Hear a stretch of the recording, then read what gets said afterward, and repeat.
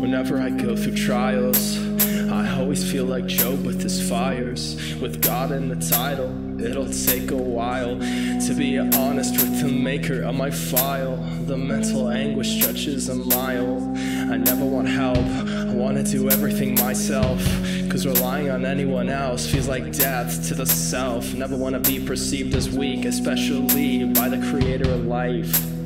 I should probably seek him more than before, but in time it's become apparent that I should read the word. That's right, it's been a while since we've talked. It seems like in order to force myself, I have to take a mental walk and write about current health. Feel like I'm never held, like a donkey in a well. But in retrospective, I disconnected. Time to be introspective. Why do people drop off when they hear the word God? Maybe cause as Christians we've become complicit, and now the world's in shambles.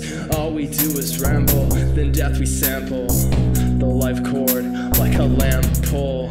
Lights out, cause sinners are around. We look down and see the blood on our gown. Not from an adjacent town, from our sins screaming loud. Never deserved a crown, so don't live like a king, otherwise you will think it's not worth listening to a higher power. You are cowards, and so am I. Never want to truly die, cause we love this earthly life. That's not right. We have a mission, but you're living a lie. You'd rather dine with the lost than be the cost of this cause of spirit and laws of the cross. Time's ticking on the clock. How do you convince someone they are wrong when you don't even believe the song? In church I lurked, but it didn't work. Now I'm alone here, except for you.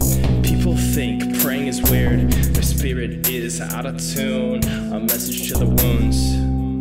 How do you expect me to change the world when I can't even change myself? Pray to Jesus Christ and die to self.